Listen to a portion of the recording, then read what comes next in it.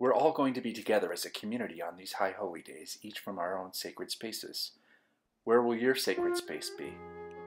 Maybe like Rebbe Nachman of Bratslav, you'll watch services from the forest. Maybe you'll watch with your grandkids. I'm sure they'd love that. Your kids are definitely going to want to watch, so whatever you do, please don't bug them.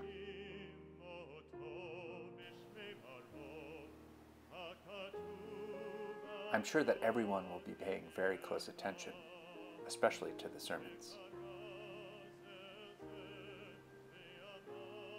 Jewish tradition says that a hammock is a very fine place to watch services from. Maybe you'll make some popcorn and snuggle in with your kids. Maybe you'll snuggle in with a furry friend.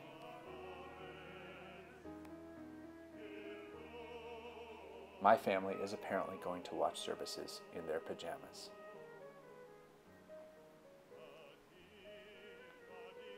Maybe you'll sit by the pool out in the Hamptons.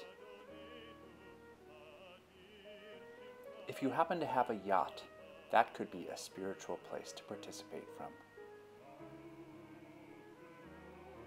We do encourage you to light some candles and get some flowers to set the mood.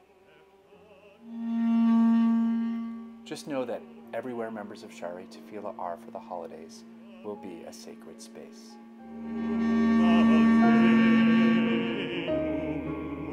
She